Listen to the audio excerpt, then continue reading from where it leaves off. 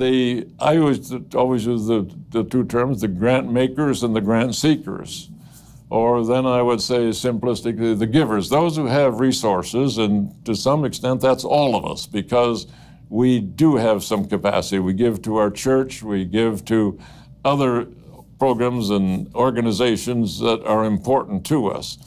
And we then may have the benefit of resources that are greater than that, as we have in mobilizing family foundations and private foundations and community foundations. So you have the resources, the givers, if you please, but the most important players in philanthropy are the doers, those who are making things happen in the lives of people wherever that mission is serving. And so we need to collaborate, and it's not a difference. The more important, I think, from my value sense, are the doers, the ones who have a vision about something. Somehow we ought to be doing a better job with early childhood care. We need to be doing a better job in providing opportunities for senior citizens who just need a little hand up. They don't need to move from their home and their neighborhood into a strange environment of assisted living or whatever, if we can mobilize to just provide some support. So that's where the exciting things really happen. And as you think, even in a community, of saying we really need to do a better job of providing enriching cultural experiences, music or lectures and so forth. The initiatives need to come from the community, and those are the ones that really make things happen. And so we began to say, how do we get a different engagement with nonprofits and the givers and the doers? And so felt that somehow we need to see where are the common interests, first of all, between those who are providing resources and those who are the seekers of resources. Secondly, where are the collaboration among all of those engaged in nonprofit organizations and institutions? Because in a sense, there's competition between all of those organizations as they seek resources for their particular programs. So we simply decided that let's get together representatives of these organizations to talk about areas of common interest, and also recognize that there are some areas in which we may in fact be in competition. And so it was tough to think about how in Michigan, with the multiple organizations and communities, so we finally identified simply 10 organizations, sort of statewide in the scope of their activities, had to be involved throughout the Upper Peninsula, the Lower Peninsula, the urban, the rural communities and so forth, had to be statewide in their perspective. And then we wanted the different concerns in education at various levels, the cultural activities and the arts and the environmental issues and the healthcare issues, all of those. And we finally identified simply 10 organizations statewide, and you know, it could have been 50, but I said we just need to get a few thoughtful leaders to come together. And we asked each of those organizations to have 2 representatives if they wanted to be involved. First, we needed to have the chair of their governing board. Who is the person, the woman, the man who is engaged in that organization, has been engaged enough that they now have the chairmanship of that governing board, board of trustees, whatever the title. So we wanted that kind of citizen involvement. And secondly, we wanted the chief operating officer, the chief executive officer, the professional. Because in most of these organizations, youth serving, recreation, health, and so forth, you have people professionally experts in those areas, and they have a perspective that they bring to work together with the governing board in carrying out the program. So we ask that each organization have 2 representatives to come together.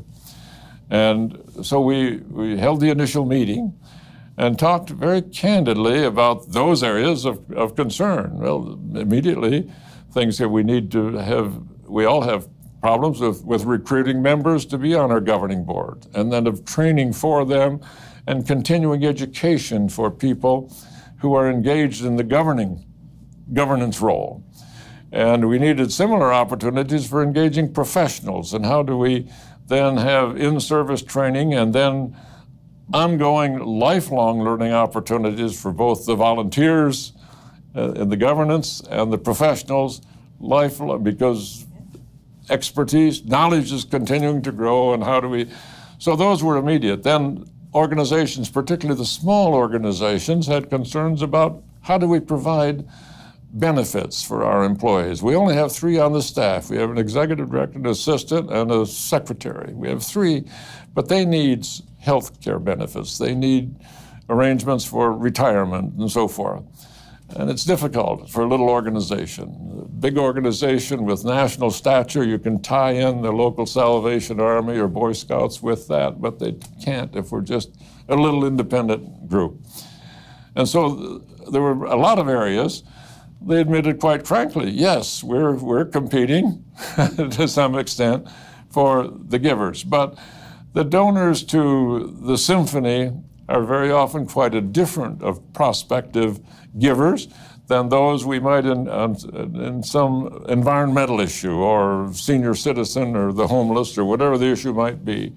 So that yes, to some extent, but that if we do a job of selling our mission and to the right people, it'll all work out well. So there was that initial discussion, out of which we set up, I think, about 3 committees. One to think about how do we move ahead, how do we structure some kind of an organization, and then how do we think about sustaining such a statewide group financially itself over time.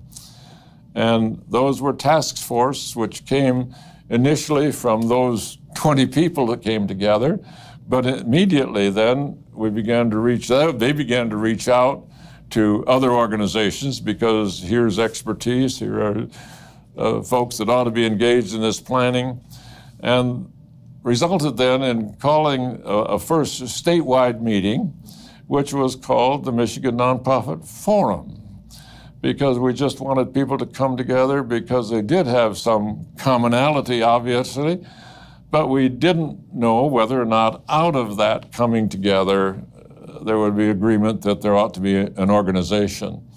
So the Michigan Nonprofit Forum moved forward with then the establishment of a board, identification of a board of trustees and so forth, a staff executive director and then program staff.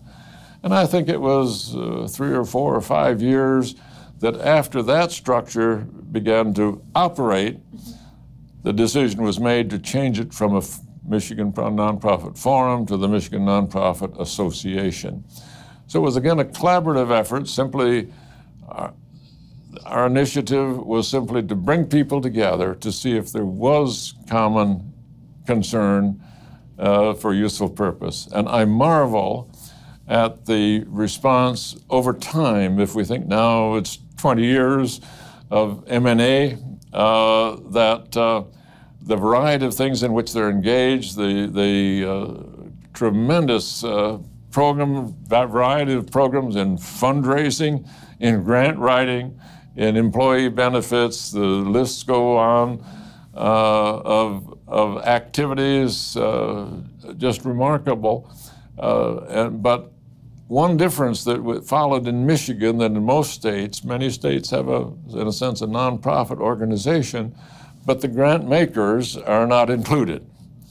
That's separate. We felt that without the doers, the grant makers have no one to work with, and we're all concerned with doing its private initiatives for the public good.